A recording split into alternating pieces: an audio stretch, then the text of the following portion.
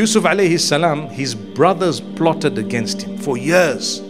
And what did they do? They wanted to drop him. They put him into the well. They don't know what happened thereafter. Some time later, literally decades later, they entered this place. He recognized them. He did whatever he did. One day when they came back and he questioned them. And what did he say?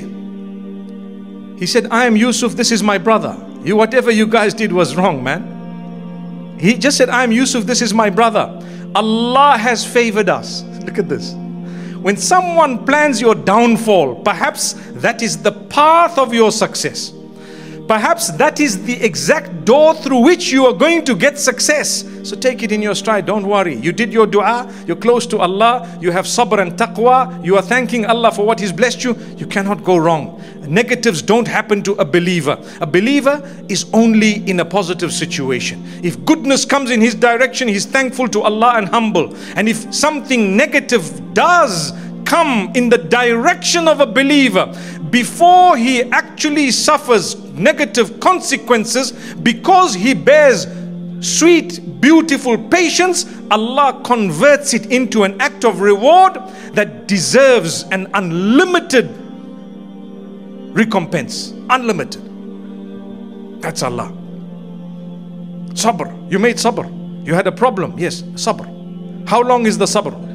A month, 2 months, a year, 2 years, 10 years, 20 years. Yusuf alayhi salam, 30 years, 40 years. One day he said, my brothers, guess what? Allah favored me over you. Allah has raised me above you. Straight. What was their whole plan? Let's drop him below us. Did they succeed? In fact, that was the plan Allah used to raise them, to raise him above them. Subhanallah. And then he says,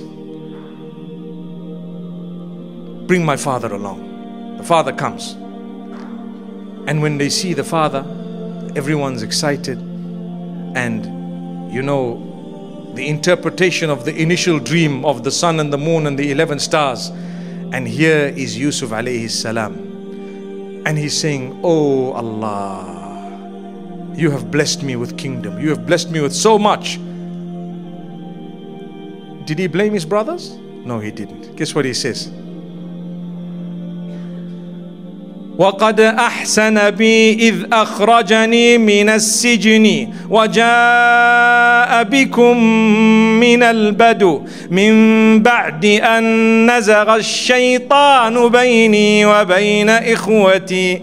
He's mentioning the favor of Allah upon him and his brothers, and he's telling his brothers as well that Allah has favored me.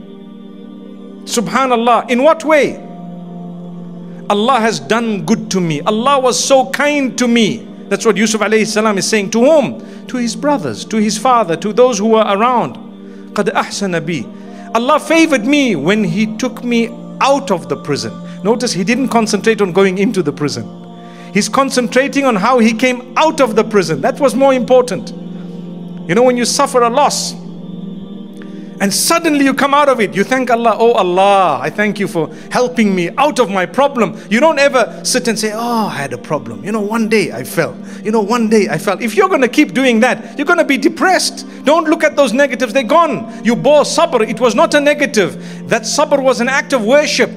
That sabr is an act of worship only given to those who are believers, who believe in Allah. You notice? Sabr is an act of worship given as a gift by Allah to those who believe. If Allah has given you an opportunity to bear sabr, it's only because He loves you and you're a believer. That's why. If you've had that opportunity and you bore the sabr, good news to you. So he says, well, Allah favored me when He took me out of the prison. وَجَاءَ بِكُم مِّنَ الْبَدُ. And he brought all of you from the desert. He brought you all here. After shaitan had spoiled the relationship between us. Who spoiled the relationship? Who was it? Shaitan. I see Birmingham is a bit rattled. Who spoiled the relationship? Shaitan. How beautiful a man this was. He tells his brothers, look, you guys almost killed me. No problem. It was shaitan. We are still brothers. We love each other. It's okay, come. I'll deal with you guys. I'll help you guys. I'll do whatever I have to. You get what you want. Don't worry. I'm here today. Relax. Whatever happened, happened. It's over. Do you know why it was over? Let me quickly give you one reason, but there are so many. One reason is, he realized very quickly as a believer and a prophet of Allah that that was part of the plan of Allah. Had it not been for the initial throwing into the well, there wouldn't have been the ending the way it was. So he says, it's okay. Whatever happened was part of the plan of Allah. But instead of waiting for the day of judgment, you know what we would say in our communities here? And I'm not wrong. I'm not wrong. Your brother would come crying to ask forgiveness from you after years, even a year, 2 years. You say, no, on the day of Qiyamah, I'm going to fix you. Am I right or wrong? We wait for Qiyamah. I don't want to talk about it. It's okay. You've done a lot. Let's wait. Allah will be the judge. We wait for the day of judgment. How many times have we heard that being said? Haven't we? Sometimes we say it. We say, no, I'm going to wait for I want my right and I'm going to catch you on the day of judgment. I've heard people say this. I'm going to catch you on the day of judgment. Hey, when you get to the day of judgment, you might not know who's right and who's wrong. It might just be the other way around. You know, it can't be. It might just be. Don't leave it for that day. It's better for you to say, you know what? You really are remorseful. You really are sorry. No problem. It's okay. I will forgive, but I won't forget. I will forgive, but I won't forget. Why won't I forget? I won't forget because I need to remember what you did to me so that I'm not bitten from the same source 2 times, because a believer is never bitten twice from the same source. However, there comes a stage in the life of a human being when Allah makes you forget it. Sometimes things have happened 20 years ago, you've forgotten it. You didn't want to forget it. Allah made you forget it. So that's a blessing. So Yusuf alayhi salam concentrated on the positive. With us, wallahi, we would tell people, I'm going to fix you, I'm holding it against you, I'm this. Let's try and do away with that. We don't need to interact too much with someone we've forgiven if we fear that perhaps it might be repeated. I can tell you, listen brother, I forgive you, but that's okay.